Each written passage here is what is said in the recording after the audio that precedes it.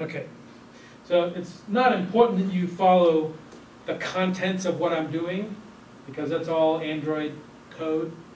If you have experience with it, it makes sense. If you don't, it doesn't matter, because I'm not here to teach you how to write an Android app using Android Studio. What I want you to see is how much this is strictly copy and paste from the Java.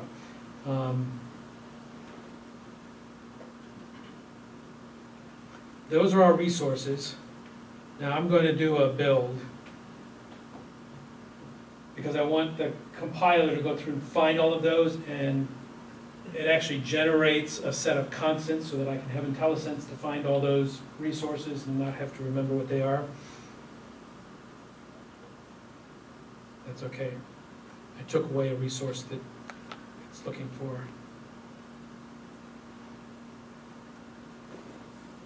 Okay, so this is our code. Let me get a little bit of space here. This is the code that comes out of the template. I don't want to use it. I'm going to replace this with the code from our Java app, which is here.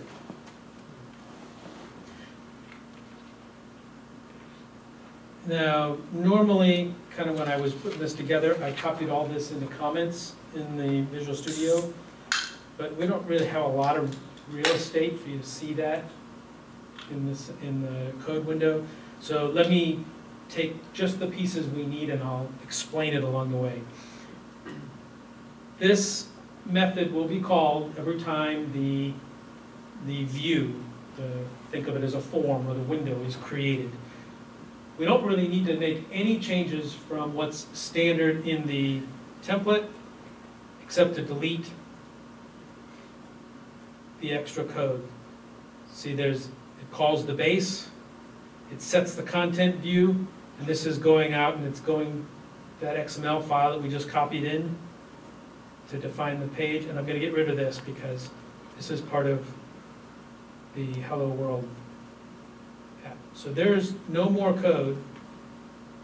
Now all I need to do is bring in this one method here, this onResume.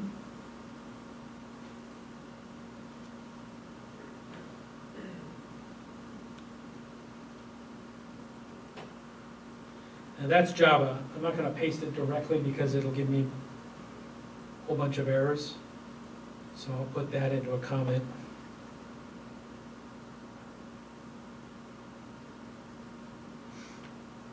And then we'll just rewrite this as C#, exactly as it is functionally, just different syntax. So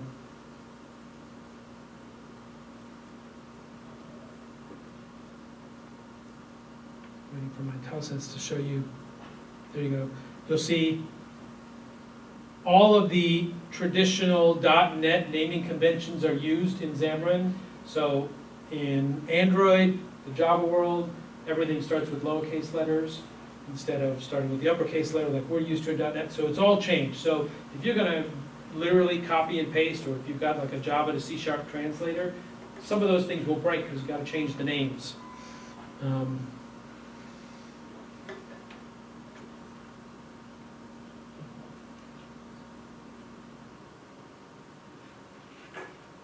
Some of it you'll want to change. For example, you see the line down here that I'm copying. Instead of casting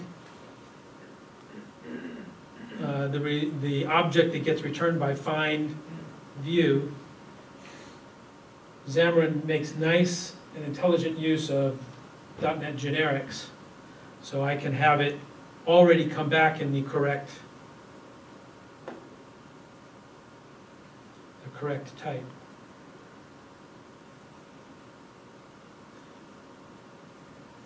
Also, you'll notice kind of a naming convention in Android. We have this R dot, which is where we get the resources. .NET, we tend to spell things out, be a little more verbose, so everything is resource dot.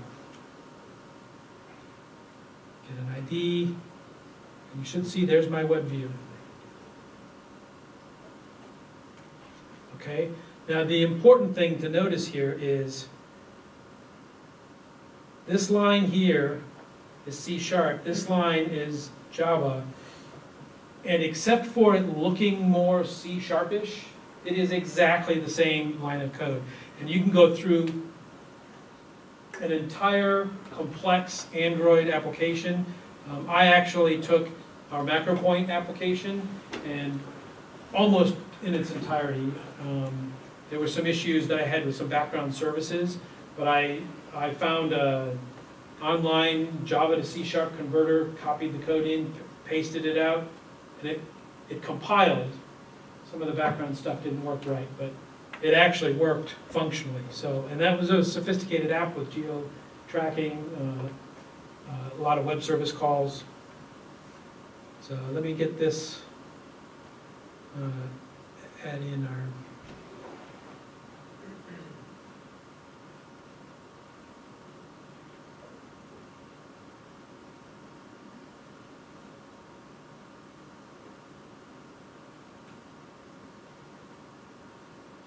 okay, so that takes care of those lines. Now, in Java, how many of you are also Java developers? Some of you, a few of you. The way the anonymous types are built up in line here, you'll see, I find to be a little clunky.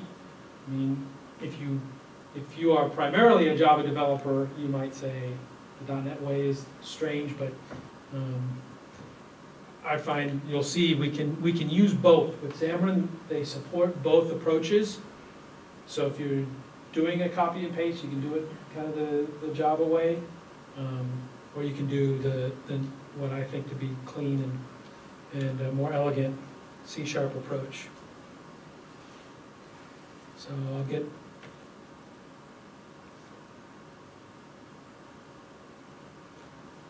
my button first.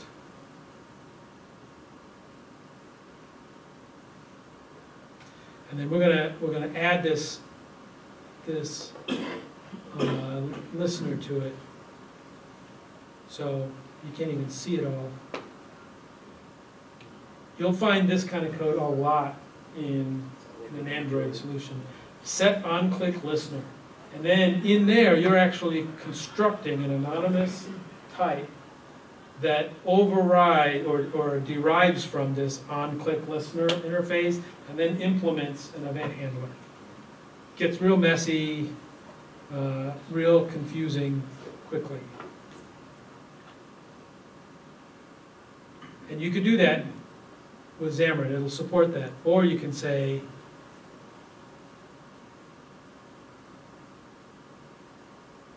click, just like you're used to. I don't like. You could do it inline too. That's my preferred approach, but.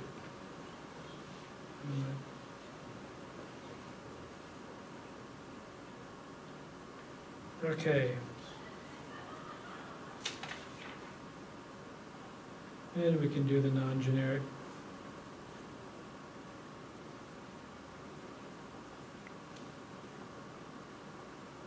Capitalize things.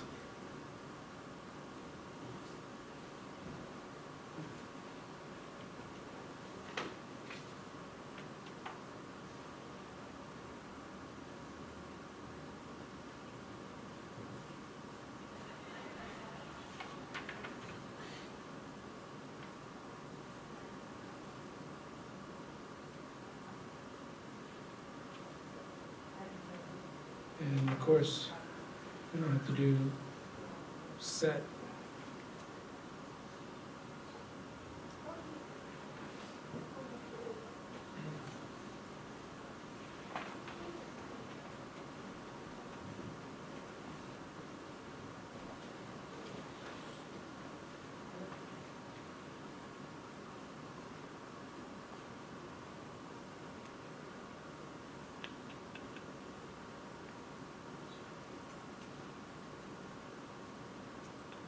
Following what I did there, I was just turning Java into C#. It's all exactly the same, functionally, same code. Now let's see if that builds.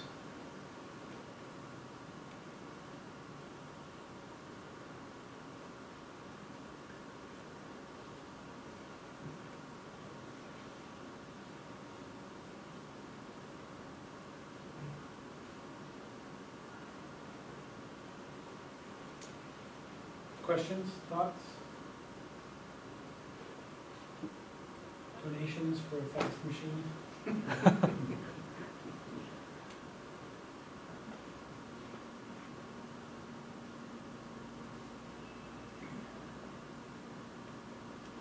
Would you recommend the use of Xamarin for like new projects? Well, you know, converting like Android to C# is one thing, but what about new projects? Like, is there any incentive? For a new project, I would probably look at the Xamarin Forms right off the bat. Okay. This stuff is great for taking an existing project and making it run.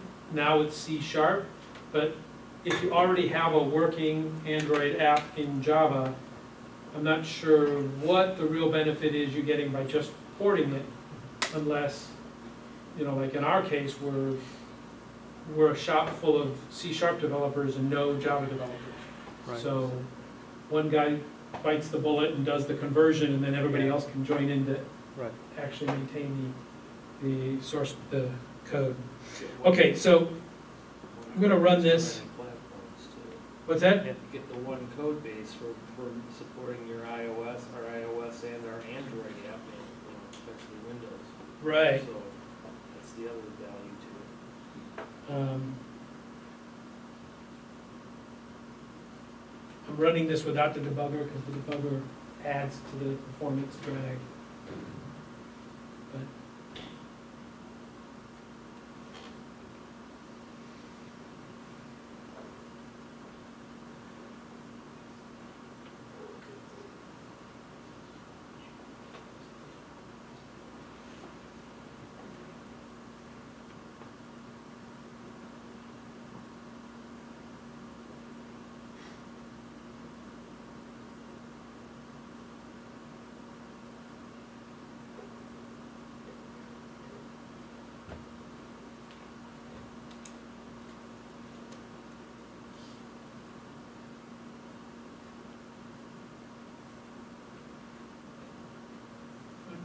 it's starting to deploy.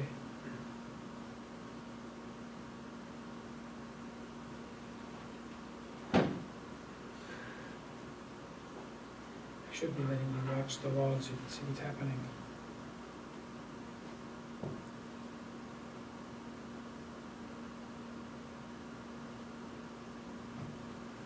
There you go. This was Java.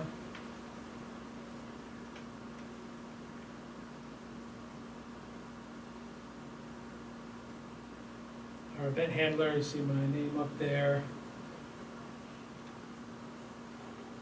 This is a typical, I just swiped up and closed the app instead of scrolling up the web view, but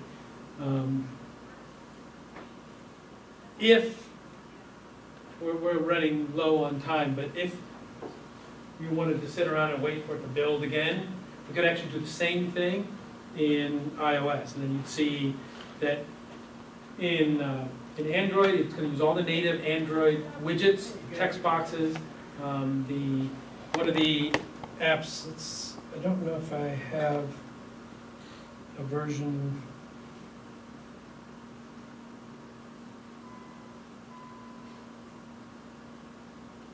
Okay, I don't have on the Android, but on my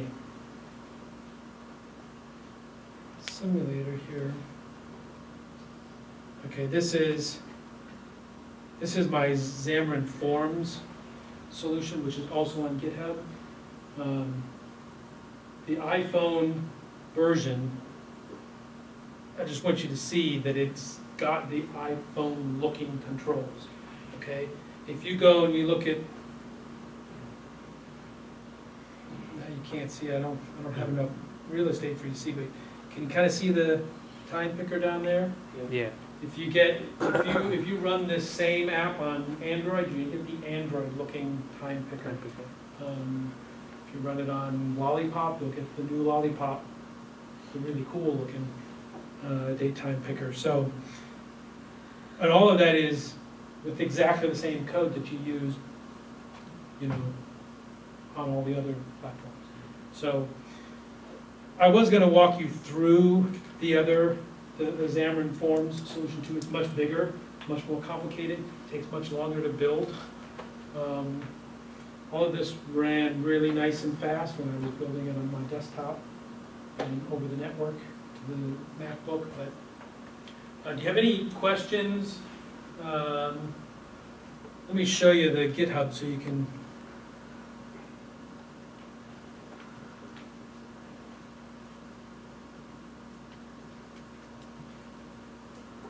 Well, I'm not on the internet.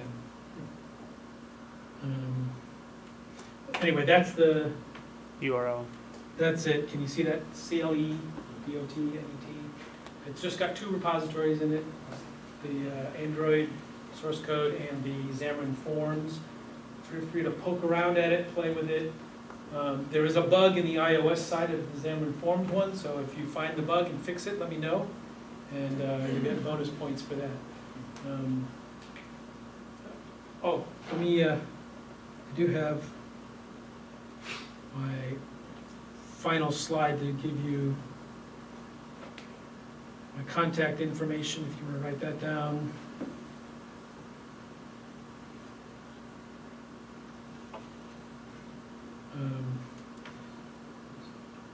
Bruce.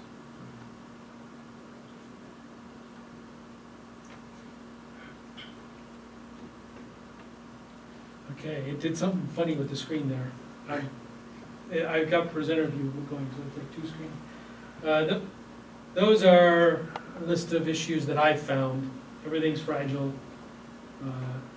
You do lots and lots of rebuild alls, because starting with a rebuild all is the only way you get back to a known good state. And you get pieces and parts out of sync with each other. When you pull down the slides, here's some links to some courses that I found helpful. There's my contact info if you want to write that down. Get in touch with me. I think otherwise, should you get another piece of pizza, some Coke or something? Do I end with a song or something? I don't know. End with this?